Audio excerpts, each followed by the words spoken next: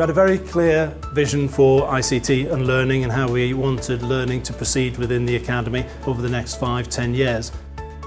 We went out to the marketplace, we challenged the marketplace to come up with a solution that would help us provide that vision and that excellent learning that we wanted to achieve. CDEC came to the fore and provided us with an excellent solution that helped us deliver that vision.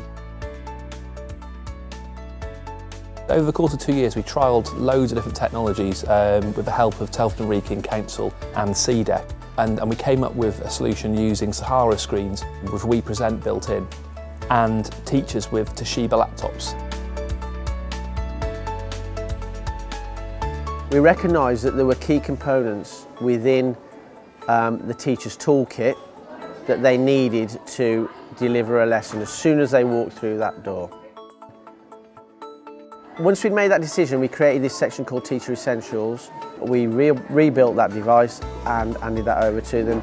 It was intuitive in terms of what they needed to do with it. The reason that we went for a device that had the tablet function and a keyboard is that we wanted something that a teacher can do the mundane day-to-day stuff, so the data analysis and the report writing, but also they can then have the functionality of detaching it and use it within the classroom to kind of enhance learning and walk around and use it in a more bespoke way. The student response has been absolutely fantastic. Before we had these, we had ordinary interactive whiteboards, and they've kind of grown up with that from primary schools, and then coming into secondary school it's kind of an expectation. So there's already quite a high level of digital media being communicated to the student. So as soon as you start putting something like this in front of them, obviously you're now talking about the next level. You're moving on, you're stepping up a gear.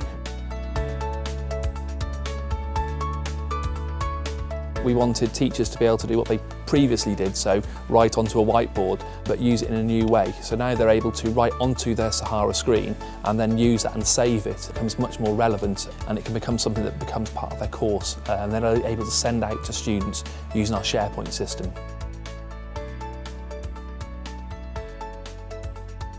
I'm exceptionally pleased for the outcomes for the young people and for the potential that it provides them for their future education.